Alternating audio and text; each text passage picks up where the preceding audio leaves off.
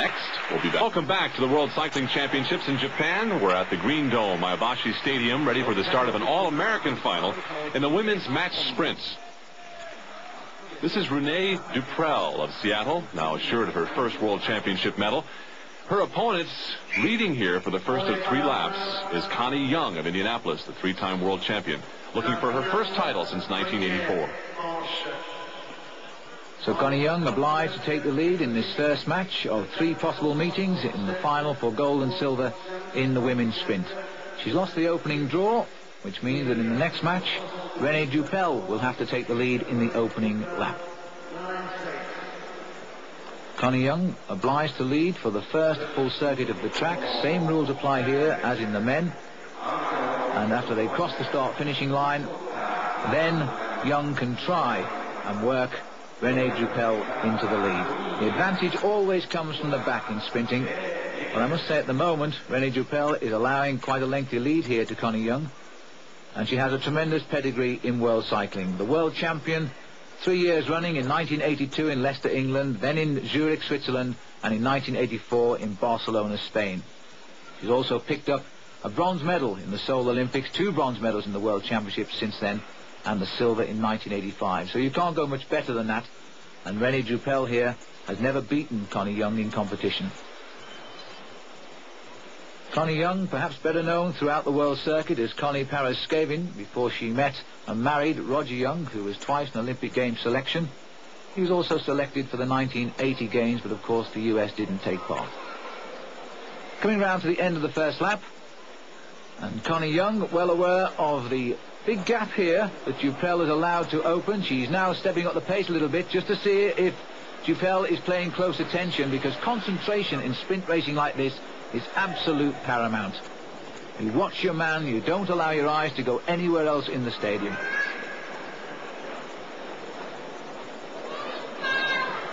And Connie Young using all of the track here, constantly looking back over her shoulder to see the location. Duprel now taking a much closer order behind Connie Young.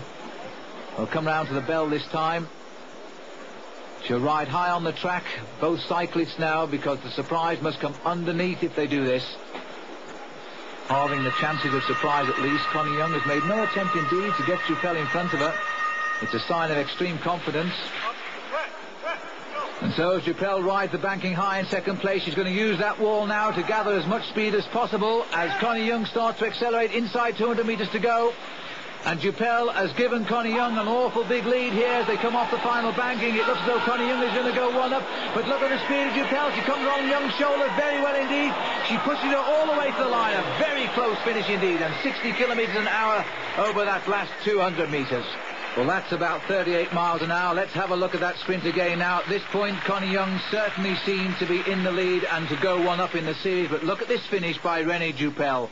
Head down, arms bent, and giving it all the power she can find. And right on the line, she's going to win this by the width of half a wheel. And so Duprel, surprisingly, has gone 1 up in the best of 3 in this final for gold. All right, we'll bring you the conclusion of this event in just a moment. But first, let's bring you up to date. Meanwhile, Connie Young has forced the best of 3 women's sprint final to a third and deciding heats by nipping Renee Duprel at the line in their second meeting. Now, Young, who has been racing 20 years, has a decided edge in experience, but you got to believe Duprel will not be rattled. Again, a war of nerves in this race. The winner of this sprint will take the gold medal. Here again is Phil Liggett. And in this best of 3 final, this is the third match, and the draw has taken place, and Renee Duprel has lost it, so she has to lead for this opening lap. Continue to roll around till the start-finish line is reached. So surprisingly, this series has gone 1-1, and Duprel has never in fact beaten Connie Young in the major series.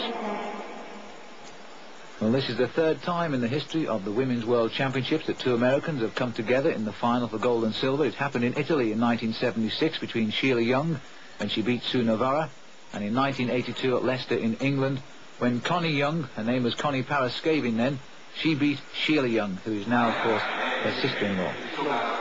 And all those names, they were originally speed skaters who rode bikes just for training.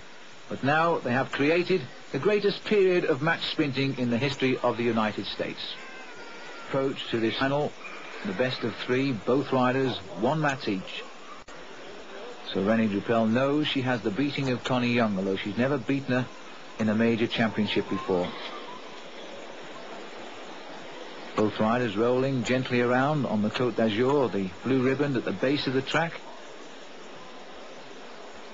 Remember that Duprel at the moment must lead to the end of this opening lap, and then she can try and manoeuvre Connie Young in front of her.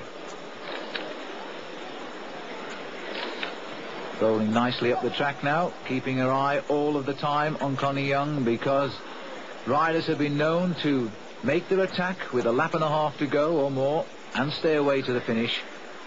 It is brain first and brawn second in match sprinting. You have to think your tactics all the way through. So 2 laps to go now. Renee Duprel still holding the lead, but now she wants to bring Connie Young much closer to her. She wants to know exactly where she is. She's trying to stand, if she can lock that bicycle up, and it looks as though Connie Young is through on the inside, but no. Duprel there just cracked a little early. She's trying it again, and this time Connie Young has given up. She now has got Connie Young exactly where she wants her, in her sights. Quickening of the pace, new tactic from Connie Young.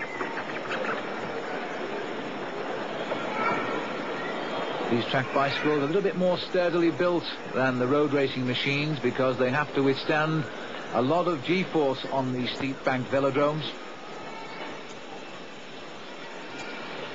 And now Connie Young is deciding a faster pace is required, perhaps, to have the beating of Renee Duprel. Duprel is stalking her well, high on the banking. 1.5 laps to go. Again, Connie Young riding high to force any attack on the inside of her. It's a little bit of a shame the floodlighting is directly overhead, because the shadows are underneath the riders, and many top sprinters simply watch for the movement of the shadow on the track. The bell this time. So Renee Duprel has put Connie Young where she wants her. This is the way she beat her in the first match. She came from behind in the last 100 meters, and again Connie Young has led out with a lot more speed in those legs this time. And she's opened a big gap over Duprel. Duprel's going to have to close this, and she's holding Duprel at about 15 meters at the moment around the final banking. It looks as though Connie Young is going to make this decider a formality. She's the world champion again.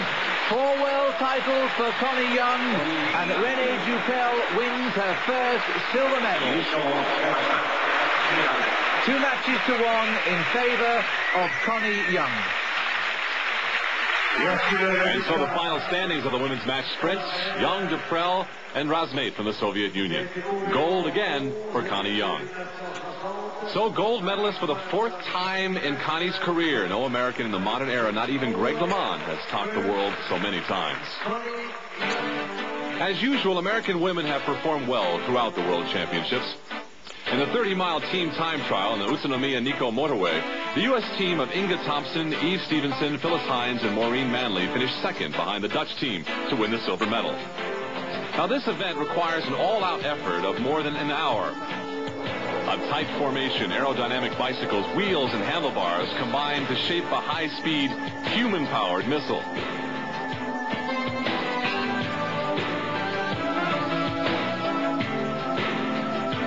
As the U.S. team approaches the finish, one racer drops off, but it's no worry. Only 3 from a team must complete the distance. In the team time trial, each rider takes a turn at the front, acting as a windbreak while the others rest. Now, in the 45-mile women's road race, it was all 19-year-old Catherine Marçal of France. She was second last year. Marçal seems to be headed for a long reign as the world's best woman road racer. Marçal led from the starts and left this pack on the first climb. When she reached the finish line, she had time to do her winner's interview before the other riders even arrived. When the field rolled onto the finish straight more than 3 minutes later, Ruthie Mathis of Boulder, Colorado, in blue on the right of the screen, charged from the bunch and won the sprint for the silver medal.